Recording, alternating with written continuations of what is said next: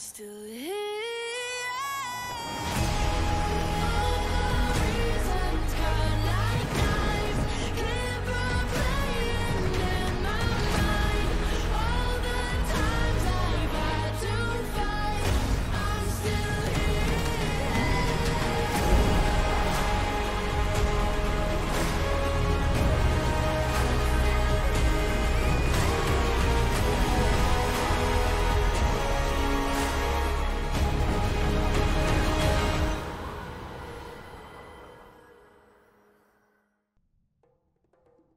Hey guys, what is up? Super K-Man Rocks here, and we are here for day number 7 of the 2024 World Championships Swiss stage, and I am very excited for day 7. Of course, by the end of today's episode, we are going to know our 3 teams to come out of the 2-1 bracket into quarterfinals, and the 3 teams that are going to need to fight their way back in from the 2-2 spot. We will also be starting our 1 and 2 matchups, and we're going to see our first team eliminated from round number 4 of the tournament. So I'm very excited. I hope you guys are excited. Of course, if you want to know my thoughts on the previous 6 days as well as the play-ins, you can check out the playlist up in the iCard. Specifically, I'm going to have day number 6 up there, yesterday's video, because that's pretty relevant to how a lot of the games today went. We could be seeing a couple of the teams from yesterday and today face off depending on how things go. So I'm very excited to get into it. I hope you guys are as well. Check that out if you are interested, but I don't want to waste you guys' time too much at the beginning of the video. Let's get into it. If you are new here, what we are going to do is go game by game in both of the series today, talking about the advantages and the disadvantages that each team was able to generate. I'll be giving a player of the game and a dud of the game for each individual game that we cover, and of course, at the end of both series, I will be giving a player of the series to tie everything into a nice, neat little bow. We will be talking about tomorrow's games as well, but I've previewed everything at the end of last week's games, day number 5, so check that out if you want a real in-depth analysis, but definitely will be talking about the final 2 best of 3s that we are going to get in this kind of round 4 stage before we jump into the 2-2 matchups and then eventually the quarterfinals. So we're getting real close to ending off Swiss. This is the final weekend, so definitely very excited to get into it, but without further ado, don't want to waste you guys' time too much, as I always try to say and then end up wasting you guys' time. Let's get right into it. Let's get into the first series of the day, and to me, as I've said multiple times, I expect this to be the closest series of the round 4 of the 2-1, 1-2 stage here. I think both of these teams are very even in terms of the form that they've been in and just the overall talent on the team. It's the number 1 seed from the LEC in G2 Esports taking on the number 4 seed from the LCK in T1. This is a pretty historic rivalry in LoL Esports. These two teams have faced off a ton. T1 for the most part getting the better of this matchup, but not by a lot less than you would think. Obviously, G2's run of dominance around 2019 kind of came through T1. They were kind of the opponent that they kept toppling to get to their major ambitions, whether it was winning MSI in 2019 or making World Finals. In 2019, they had to beat T1 both times in order to get there, and so this team is not unfamiliar, or at least, you know, someone like Caps and Mickey X, they're not unfamiliar with being able to take down the T1 Giants, and, you know, that's a good thing. They've been able to dominate the LEC all year, and they've looked really good at this tournament. However, T1 have definitely leveled up from what they have been domestically, and we kind of all expected that. It's kind of what they do every single year. Even when they play well domestically, that's when they win Worlds internationally, and so you feel good about both of these teams coming into it, but only one's going to be able to come out going to the quarterfinals. I think it's funny how their stories are so similar, because I think both of them had,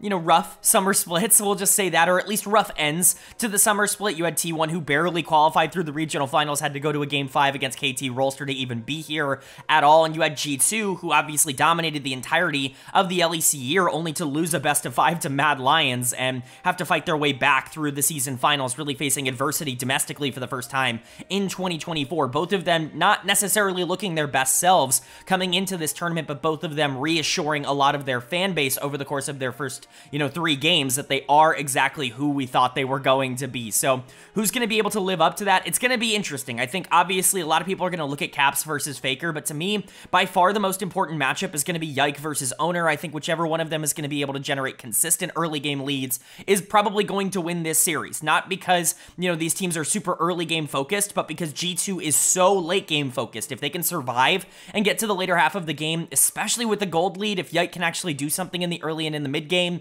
that's going to be a problem for T1, because I just think G2 is better in that stage. But the reason that I predicted T1 in my previous video when I talked about who I thought was going to come out of this series is because I think their early games are just going to be more consistent. I think that they have a better read on the meta. I think generally right now, Western teams just have a really poor read on the meta. I do not think they understand the strong champions particularly well. I think that has been proven over the course of this tournament, basically outside of like FlyQuest, who just wants to draft all their own shit. Everybody's drafting for a meta that doesn't exist right now, and T1 I think is very much opting into much more standard stuff. They've been much more willing to play the things that are actually strong at this tournament, which is a good thing, and that's why I think their early games are going to be a bit more consistent. But again, if G2 can just stall games out, they're probably the more consistent team in terms of macro and in terms of team fighting. I don't know if they have the hands to go 1v1 in some of these lanes. Things like jungle obviously are going to be a bit of a problem. I think bot lane could theoretically be a problem for G2. So we'll see what happens. We'll see what, ends up coming of this matchup. Obviously, the winner ends up going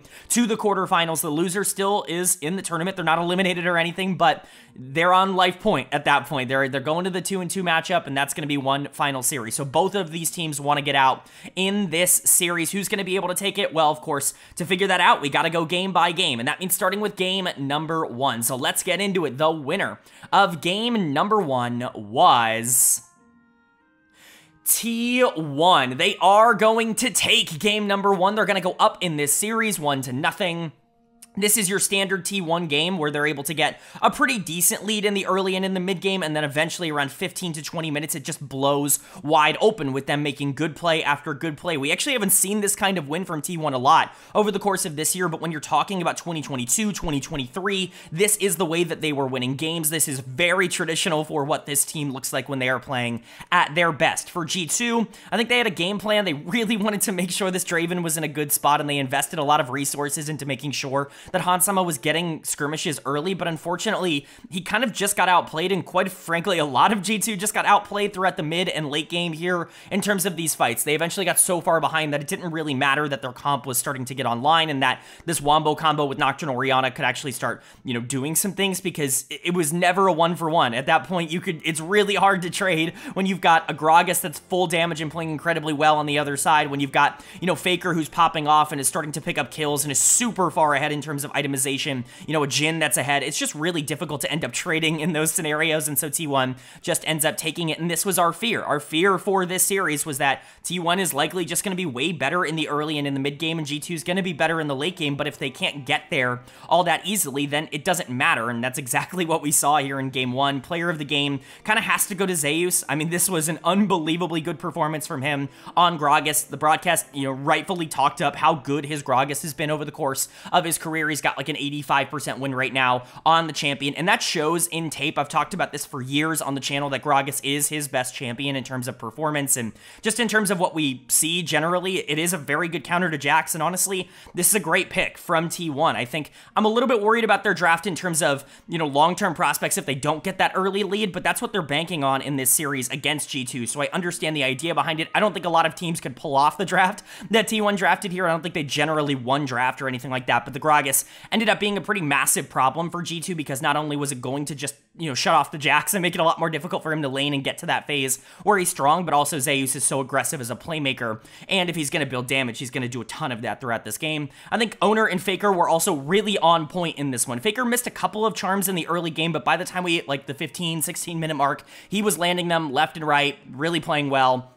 That's what you want to see from Faker. He has been concerning, not only at this tournament, but throughout all of this year, in terms of his raw mechanics. I think his decision-making has definitely been more questionable over the course of the entire year, but this was a very solid game, and Owner was setting all of that up. Sometimes that can be a little bit low on Skarner, but generally when you're going into something like Nocturne, a lot of the flaws of Skarner don't get exposed nearly as much, because Nocturne can't kill him, right? Nocturne actually can't fight him really at any point throughout the entire game, so credit to Owner. I thought he played well. He's actually been amazing at this tournament, and Faker, I thought, had one of his better games in a while. Guma and Keria were also fine, all things considered. Guma was good in the late game, but early game there, 2v2 wasn't ideal. I mean, it's Draven Nautilus, you kind of have to accept that, but overall, this was a pretty T1 game, and they're going to feel good to walk out with the 1-0 win. And then for G2 on the other side, again, just a very clear game plan that they just weren't able to get ahead on. This is kind of the concern for G2, is that their early games have not been very good, especially over the past 2 months, where they've really struggled to be able to generate leads, even domestically. I mean, famously in the finals, the summer finals against Fnatic, they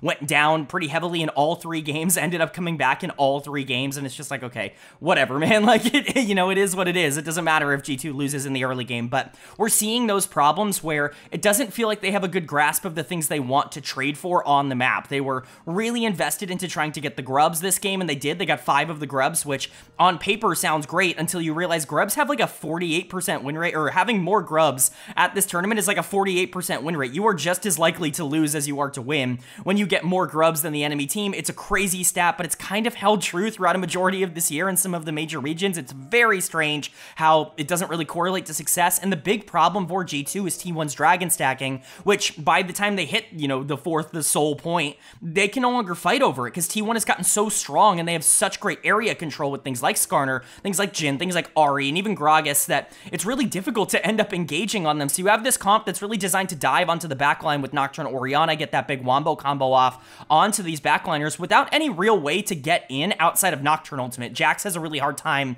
playing this out, and while you can theoretically get a front to back with Orianna and Draven on the backline, your front line melts like butter. I mean, Mickey X is going to die instantly. He's going to get out of the game, not even entirely up to him. I mean, obviously getting caught at level 1 is not ideal, but outside of that, he was just paper this game. He playing Nautilus, he just died over and over and over again. It felt like he couldn't survive any sort of engage, and that was a big problem for G2, because it meant that the Nautilus was essentially a hook. Like, he hooked, he auto-attacked, and then he died. Like, that was his entire kit throughout the entire game, because he didn't live long enough to do anything else. He just kind of melted, and that's the big problem, is you set up this comp where once the Nocturne Orianna is done, you have to hope and pray that the Draven has enough damage to break through everything else, and you just don't have that time. And so, overall for G2, I don't hate the idea of the comp, but if you play it, you have to win. Like, you have to get a gold lead in the mid game. You can't be losing these skirmishes around, Rift Herald or things like that. Like, that's a disaster for this comp, and then eventually the game just spirals out of control. You're down 6,000 gold, and there's no real way to come back. And so, I do think this is winnable for G2, but game number 1 definitely showed that T1 has a slightly better understanding of how to play out the mid game, I would say, right now in this meta. They can keep that up. They're going to be moving to the quarterfinals, but G2, we know they have the talent to be able to take game number 2. So, is G2 going to be able to stay alive here in game number 2, or is T1 going to be able to punch their ticket to those quarterfinals that they desperately want to reach? Well, the winner of game number 2 was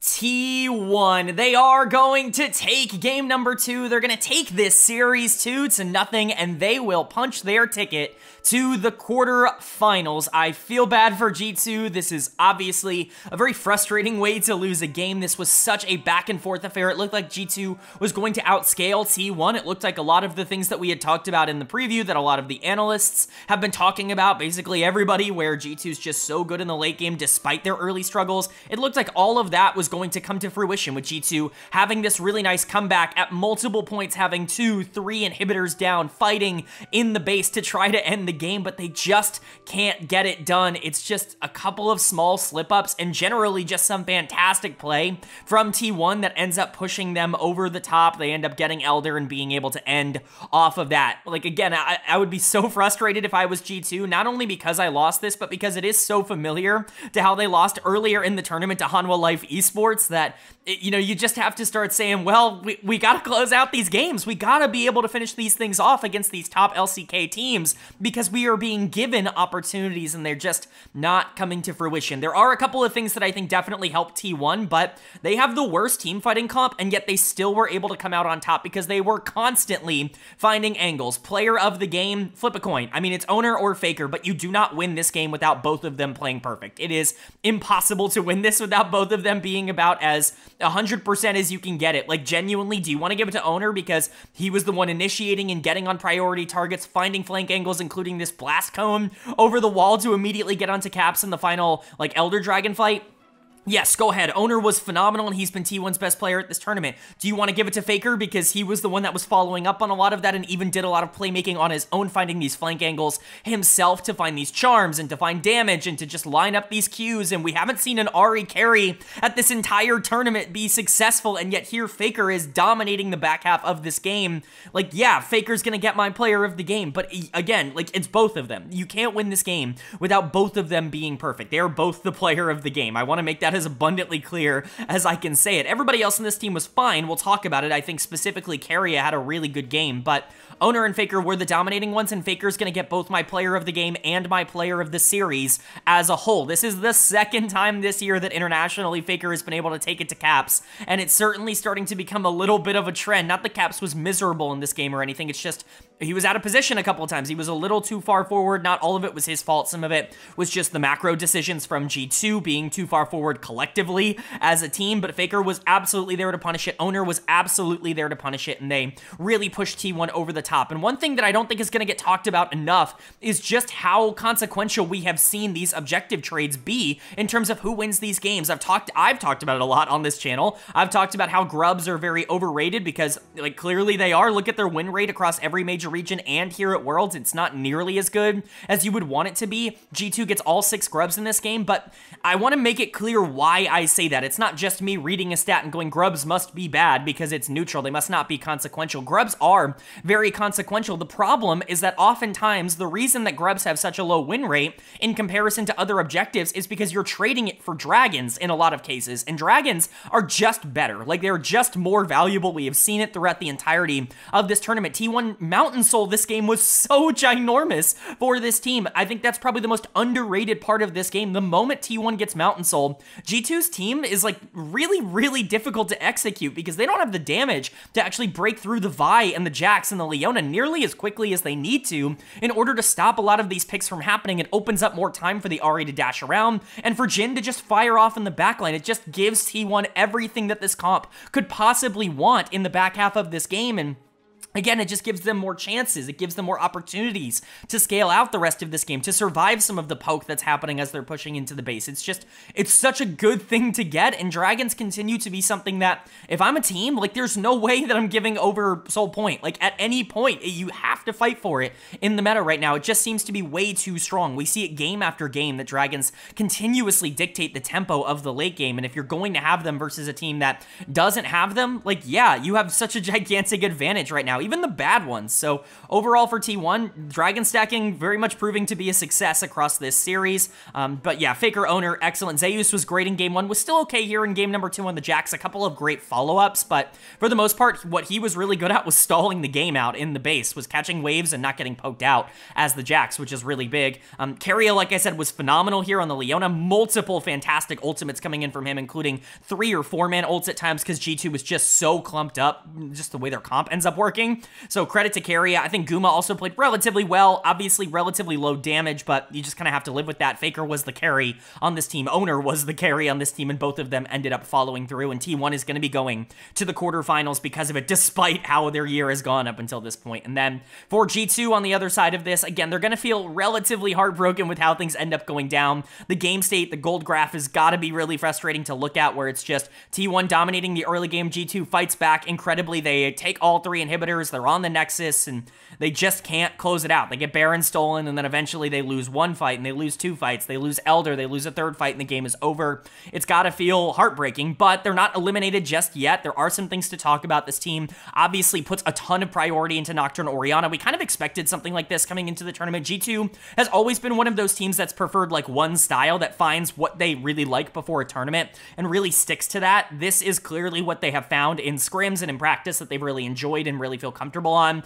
especially against these top teams, and it can really work. We've seen it be super successful over the course of this tournament. The problem is that sometimes you can get really squishy in situations like this. I think generally they have the better comp in this game, which makes it even more frustrating that they end up losing it. But dud of the game for me is going to go to Hansama in the bot lane. He just got caught out way too much. He even bought Zhonya's in the back half of this game. It just didn't matter. It felt like every single time that he had the ability to die, he ended up dying. Now, how much of that is Owner and Faker just constantly being in better positions and basically perfect positions as opposed to G2? I don't know, but Hans was definitely not nearly as relevant as he needed to be in the back half of this game as the Kai'Sa as the hyper carry. Yike was kind of the damage carry in this game for G2, and that's just unacceptable. Like, you can't get away with that. Nocturne cannot be your #1 option. I think Broken Blade was generally fine, but he also took a ton of bad trades in the mid game that actually ended up giving over a lot of pressure to T1.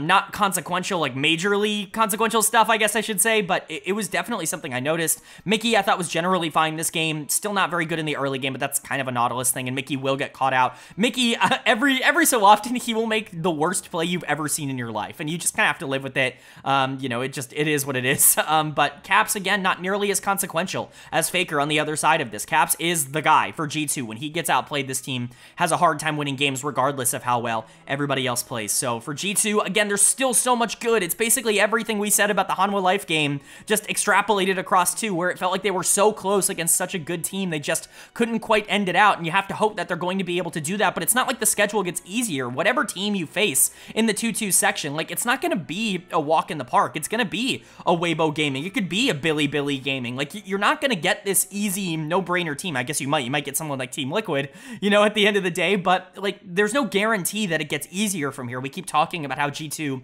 is guaranteed to be top 8, but they've definitely put it, they've made it a little close here with this loss. But for T1, I'm happy for them. Obviously, you know, Worlds is T1. We all expected them to level up throughout the tournament and throughout the World Championship just in general. They always show up at Worlds, but, you know, overall, it is kind of funny how little it matters domestic performances at this point when it comes to this roster and when it comes to this team. This might be the last hurrah for League's greatest combined 5 of all time, and at least they're making it worth it right now by making it to quarters.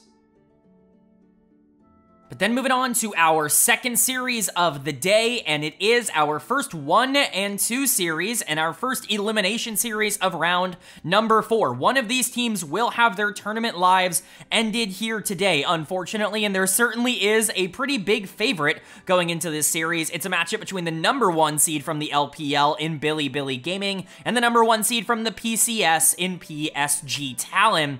Obviously, if Bilibili loses this, it's about as much of a disaster as you could possibly draw up, but there is precedent for PSG playing Bilibili really, really tough, and we saw that at MSI when these two teams played a best-of-5 against each other, and PSG took them to the absolute brink. Obviously, Bilibili has gone through a lot since then. They have really solidified, I would say, over the course of the summer split. However, this tournament has not been good for them. They're sitting at 1 and 2 for a reason. I think a big reason for that is obviously their draft reads and meta. I think everybody's really talking about it, and I have to agree. Generally speaking, this has been kind of the poster child team for opting into those low damage Ahri Jhin drafts that just don't really work right now. I think both of those champions are really valuable as secondary pieces, but pairing them together and not drafting some sort of damage on the top side of the map is just a disaster. You don't really have any ways to actually extend games in the mid game. You don't have any ways to actually win any sort of fights, and so it ends up being a really big problem, and it's been a problem for a lot of teams, but basically everybody has pivoted out of those drafts. Bilibili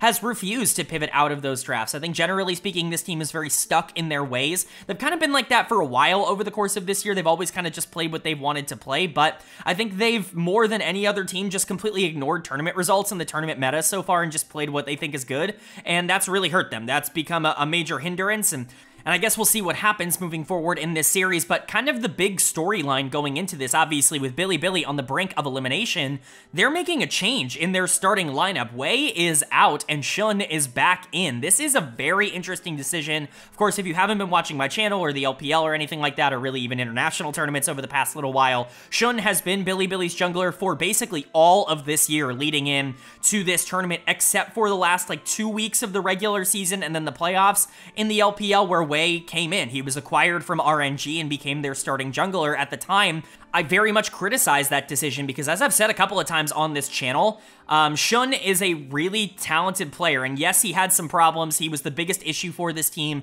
in MSI Finals, and sometimes his over-aggression and his aggressive tendencies in general put this team in compromised positions, but I thought Shun gave them more upside. I thought Wei was definitely better for their floor, and to me, that's not really what you need for a team that wants to try to win Worlds. If you think you're good enough to win Worlds without, you know, the exceptional jungle play of somebody, then I think, yeah, you you can bring in Wei. He's going to be super stable. He's going to allow players like Knight and Elk to look their best, and that's kind of what we saw. But generally speaking, I think Shun gives you more upside in terms of the performances he could potentially be putting out. And so it's really interesting that they're going to put him in here in a do or die game. It clearly shows that whatever they're seeing in scrims, they've talked about, scrimming with both of these players throughout a majority of this tournament. Whatever they've seen has indicated that Shun is going to be better for them in this matchup and moving forward, presumably. So we'll see if that ends up mattering. I like this decision. I think it's generally fine. Not that I think it would be wrong to stick with Wei. I think they have an embarrassment of riches in terms of the talent that they have on their roster. Both of these are world-class junglers, world's caliber junglers, and so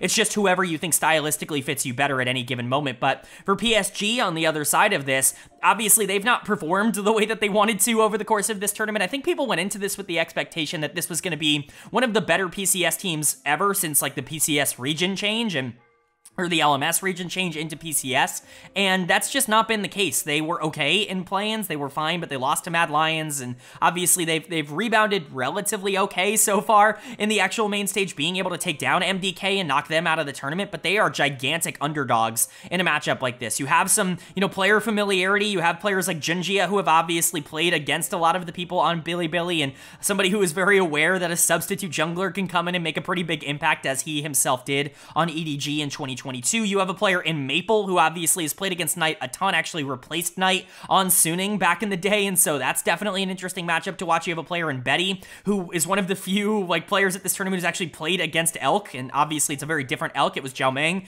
back then on WE, but Betty has played against him before domestically. There are a lot of storylines connecting these two teams together, and I'm really interested to see where it goes for PSG, because I think if they play their style, it could be interesting, but their slow style needs to come through. They need to slow the game down. They need to be able to drag things out, because I think that's really the only way they're going to win. If they try to skill check Bilibili, I just don't think they're going to be able to do it. So it's going to be interesting no matter what. We'll go ahead and see what happens, though. Let's get into it. The only way to know how the series ends up going is to go game by game, and that means starting with game number 1. So the winner of game number 1 was Bilibili Gaming. They are going to take game number 1. They're going to go up in this series 1-0, and boy, really should they have not won this game. I mean, this should have been unlosable for PSG. I mean, truly, they were in such a great spot. They have such a strong comp. I would argue a better comp for the back half of this game, or at the very least an easier to execute comp, and they were winning everything on the map in the early game. They were able to transition that well into the mid to late game. It felt like they were stifling a lot of BLG's attempts to get back into the game, despite that one red buff fight.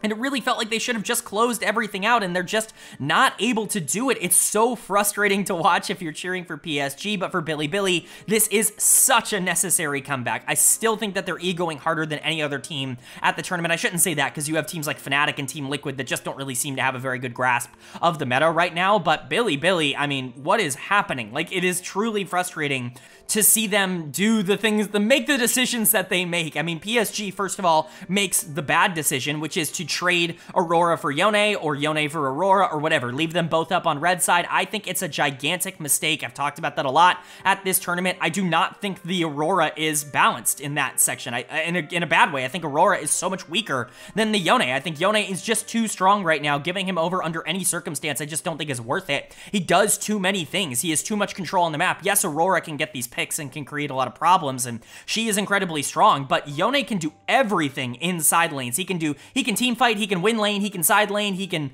objective control because he has great, narrow engage. It's very, very difficult to deal with Yone because he just does a bit of everything, and he's got the highest damage in the game, and so you can't really actually trade against him, especially as an Aurora in the early game where you're going to get punished really heavily, and so PSG, giving both of those over, I already think is a major mistake, but Bilibili drafts the Aurora, and all of a sudden I'm sitting here and I'm freaking out. I'm like, what is going on? PSG get Yone on red side, and it just, something's going on. Bilibili just doesn't seem to be watching a lot of the games at this tournament. That's really the only takeaway I have from this, is I don't think this team is actually watching any other games, because this just doesn't feel like a particularly fair trade. We'll get into that later. They end up drafting a very comfortable comp for them. Shun has played a lot of Wukong. He played it basically all of last year. When you go back to 2023, it was his most played champion by far.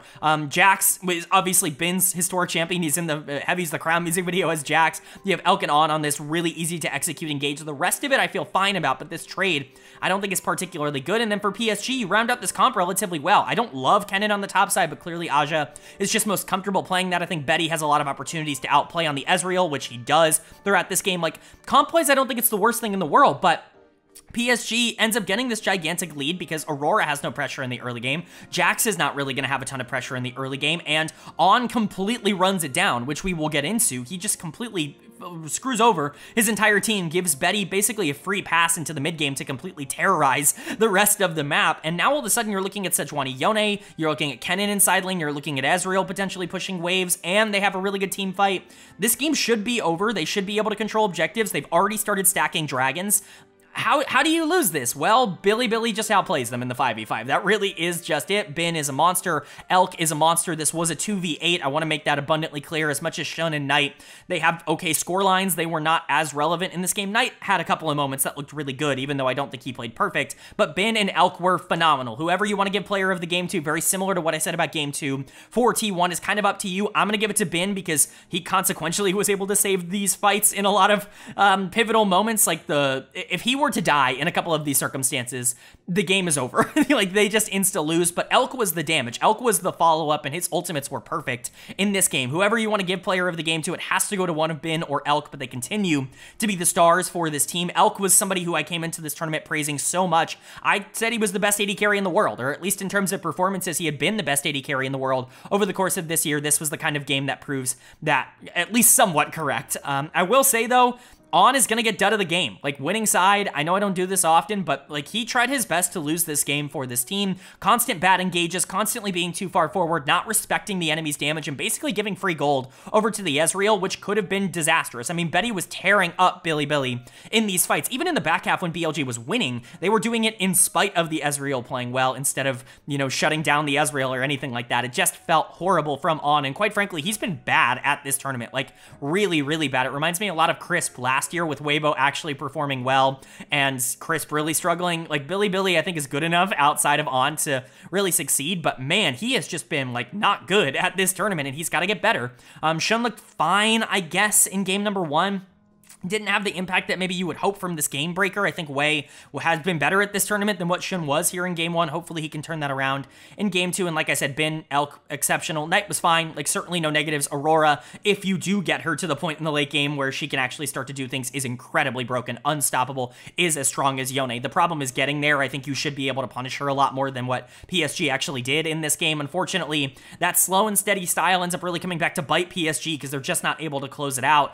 Dead of the game could have gone to a couple of players. I considered Junjia. I even considered Maple because he just didn't have the game impact that I was really hoping for. But I think generally, if you had a more consistent top laner, this could have been something. Like, Aja wasn't bad individually as a player, but I think Kennen is just so weak right now that it's almost not worth picking. Like, it's almost worth picking anybody else, even with the engage. Kennen just did basically nothing. Betty was so strong, though, and he had such a good game. And Junjia was obviously very awesome in the early game. And so it just didn't feel right to give dead of the game to anybody on PSG because I think for the most part, they played better than Bilibili did. So I guess we'll see what happens moving into game number 2. If PSG can keep their wits about them and bounce back and play like they did in game 1, perhaps they're actually able to close this out and win and bring us to a game 3. For Bilibili, though, they want to put this behind them. They want to start getting back on the right track, and they just want to win game 2. They don't want this series to be interesting. They want it to be a blowout. So are they going to be able to show that they are the better team in game 2, or is PSG going to show that BLG is not this unkillable team that just cannot be beaten? Well, the winner of game number 2 was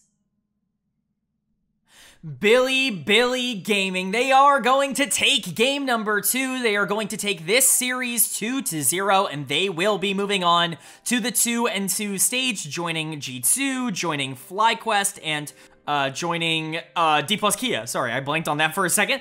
But Bilibili getting the win, keeping their tournament hopes alive. It would have been a disaster if they didn't win this. Honestly, it probably would have been a disaster if they lost a game against PSG. They really should not even be being tested by this team. This should be an absolute stomp, an absolute blowout. And that's not what this was. Game number 2 was definitely more dominant than game number 1, but it wasn't perfect. It wasn't this all-encompassing game that just had no issues. They're still grouping up in the middle of the jungle going up against Zaya via Smolder and then getting hit by, you know, both ultimates, like 4 or 5-man ultimates coming in from Smolder and Xayah, and obviously that's pretty fantastic for PSG, and, you know, BLG still has trouble playing around some of their strong members, specifically Knight, who they just don't really seem to know how to put in a good position, and they're constantly asking him to split push on the Jace when they really should just be trying to fight around him. It's very strange, it's very weird. I don't know if that's a Knight call, I don't know if that's a BLG call. Like, I don't know who is making that decision, but whoever's making that decision needs to stop making it, because, you know, Knight's not typically a player that's kind of known for doing that. Honestly, his criticism has been that he groups too much at times over the course of his career, so very strange. I don't really know where that's coming from, but I mean, come on. Player of the game, player of the series, it's Gigabin in the top lane. I get that the scoreline looks pretty mediocre, but I mean, come on. Did you watch the game? This was ridiculous from him. I mean, TP flank after TP flank. Obviously, the big one around the Baron fight where he's able to, you know, TP in, hop over the wall, stun 3 people, flash on top of a carry, pick up, you know, 3-4 kills, completely solidify the game. But BLG already had kind of a lead from that point. When you're looking at how they were able to stay in, you know, gold range, I would say, of PSG, how they kept this, you know, gold lead growing, I would say, throughout the game. Bin took, I gotta say, like 6 or 7 towers on his own, just split pushing in his side lane. BLG did a really good job of pulling attention away. They were losing 4v5s pretty consistently throughout a lot of this game, but it didn't really matter because Bin was just getting so strong. And then by the end of the game, you see that 3v1 in the mid lane where he takes every bit of damage from the Skarner, from the Smolder, from the Rakan, and it just doesn't matter. He tanks through all of it from half health. He's able to jump on the Smolder, get a kill, and then jump out. He literally wins a 1v3. It's genuinely insane how strong Bin was by the end of this game, but this is Bin. Like, this is what you talk about when you talk about him as the best top laner in the world. You talk about his mid to late game, you talk about his ability to play the map and his ability to get gold. You don't really talk about his laning phase. Not that his laning phase is bad, but like, this is what you expect of a player like Bin, is to take over in these team fights and to always find the right flank angles. We saw a bit at the beginning of the tournament that sometimes he was a little bit over-eager to find a flank and sometimes would be too separated from the rest of his team. That's where I think someone like Shun actually could help out a lot for BLG over Wei.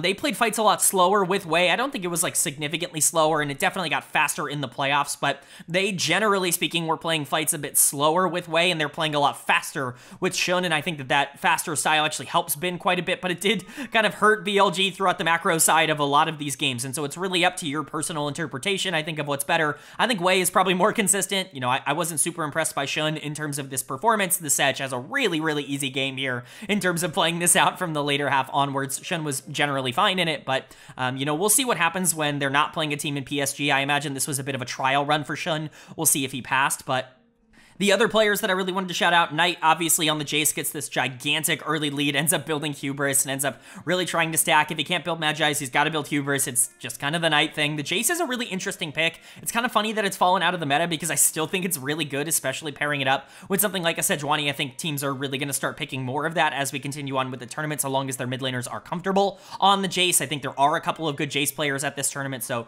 we'll see about that moving forward. And the big early game lead that Knight was able to get, obviously, as the Jace over the Smolder was really important for establishing tempo for BLG. I thought On was exceptionally good in the first, like, 5 to 10 minutes of this game, and then, like, really not good throughout the rest of it. On, again, has been just super inconsistent for this team. It's very weird, but out of position just way too much in the mid game. Just doesn't really seem to have a good idea of where he needs to be with the rest of his team right now.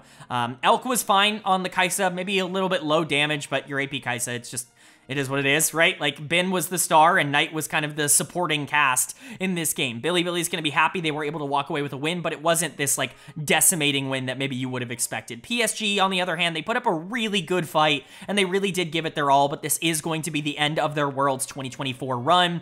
You know, this might be the last game we ever see Maple play. In fact, I think it is the last game we will ever see Maple play on a professional stage, and it really sucks that I have to give him done of the game. That feels so bad. Like, you don't understand how not good that feels to me. Maple, a true legend of League Esports, the single best player in LMS, PCS history, whatever you want to call it. Like, you can talk about some of his teammates, but none have the resume and the longevity that Maple has as a career. And so he's got the best career of any, you know, LMS PCS player of all time. And unfortunately, that ends in this one. It ends with him trying to 1v3 a Jackson and dying. It's really an unfortunate end, but at the end of the day, like, this team making it here is really, really impressive. And then putting up a fight against BLG, almost winning game number 1, super impressive stuff. They still were able to find some good angles here in game number 2. They just never really had the answers to the important questions. They were able to pick up things here and there, but nothing, you know, super consequential. But hopefully, you know, we see Maple more in the future as like a coach or as an analyst or something like that, because this guy just needs to stay in the scene. He's obviously so knowledgeable and so committed to the game. So, you know, it sucks that this is the way it goes out, but I mean, you know, fighting Bilibili Gaming, like, it's pretty apropos. The #1 team from the LPL. This is a pretty good way to end the career, I would say, for Maple. The rest of this team was generally fine. I thought Jinjae had a really good game on the Skarner. It just didn't really matter. His tempo was pretty good. Skarner generally just can't really do much in the back half of these games. Betty goes for the ultimate Xayah pull in one of these fights and just isn't able to actually kill Elk. It's actually tragic. Aja, Woody, they were generally fine. Aja had basically no impact on the fights outside of his ultimate, but the ultimate was effective, and Woody tried his best, but the charms just didn't really matter. By the end of the game, they had too much damage, and so overall for PSG, they gave it their best effort, but this is going to be the end for the last PCS team at the tournament, not the last minor region team at the tournament, as I had to edit out of this recording, because obviously GAM is still alive, playing Team Liquid tomorrow, but for PSG, they put up a great effort. I genuinely think this team was what we thought they were going to be going into Worlds, despite what their plans showed. I think they showed who we thought they were going to be in the main stage, and that's a really good sign. Hopefully the PCS and,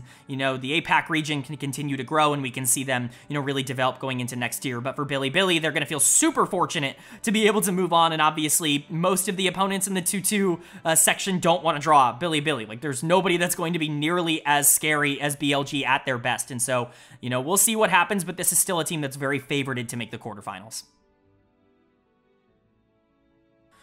All right, but that is going to do it for my Worlds 2024 Swiss Stage Day number 7 overview and analysis video. Up on the screen, of course, all of the updated standings. Only 2 more series remain here in round number 4 to determine how the 2-2 bracket is going to end up shaping out. 2 more elimination series tomorrow as we finish off the 1-2 side. Of course, all of the 2-1 games are done. HLE, T1, Top Esports, they're moving on alongside Gen.G and LNG to the quarterfinals. The winner of the 2 series tomorrow, the 2 winners, they're going to be in the 2-2 stage to face off against either D+Kia, G2, FlyQuest, or Bilibili after the results from the first 4 series. You guys know how it works. So let's quickly preview what I think is going to happen. Again, if you want a more detailed breakdown, go to day number 5 and watch the end of that video. I go through every single matchup of round number 4. That includes the 2 that I'm going to talk about here. So I'll quickly just recap what I've said, but I do want to add something on to the end of it. You've got Team Liquid taking on GAM. This should be majorly Team Liquid favored. They were able to kind of get over some of their demons in the Pain Gaming series, but there's still a lot going on with TL that is just a little bit scary. It seems they're very nervous right now.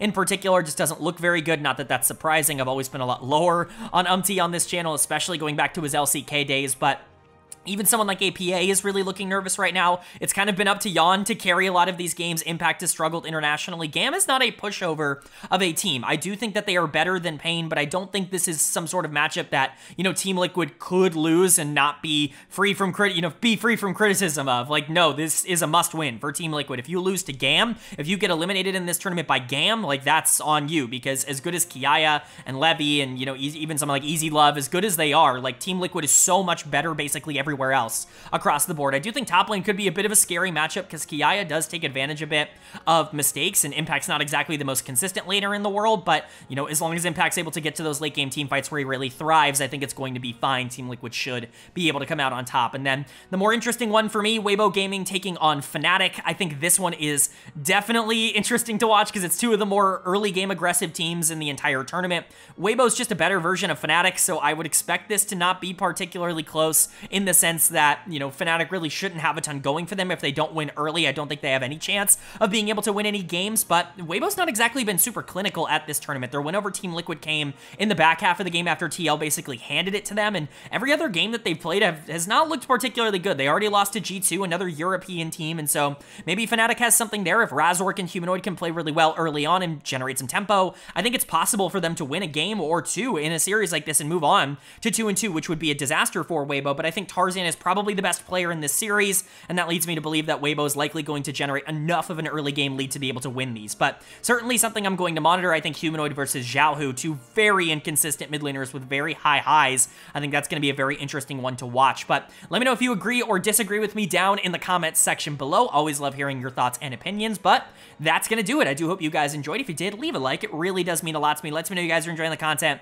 and it does help get this video out to a lot more people, which I'm always very appreciative of. If you're new here, hit subscribe. I will let you guys know tomorrow's video hopefully will be out at a good time, depending on how long games go. I've got some things to do in the afternoon, and so if it doesn't come out until a lot later at night, I do apologize. You know, I've been trying to get these out basically right as games end because I'm recording them after each game, and so you know, I apologize if tomorrow's is going to be a little bit more delayed than they have been over the course of this tournament, but it still will be out on the same day, just maybe at night, unless it's like 4 games like it was today, and then maybe I'll be able to get it out right after the games are done. I don't know just yet. We'll see how things go, but definitely something I wanted to let you guys know about. And with the subscribe thing, if you're interested when those videos do go live, I know typically you can kind of expect them an hour or so after the games, but if you want to be notified when that video goes up tomorrow, hit subscribe, hit that bell so you can be notified. Of course, we are also posting throughout the rest of the entire tournament. We're going to be doing off-season stuff, so it's all good. The subscribe button is definitely worth it, and we're getting closer and closer to 2,000 subscribers. It really would mean a lot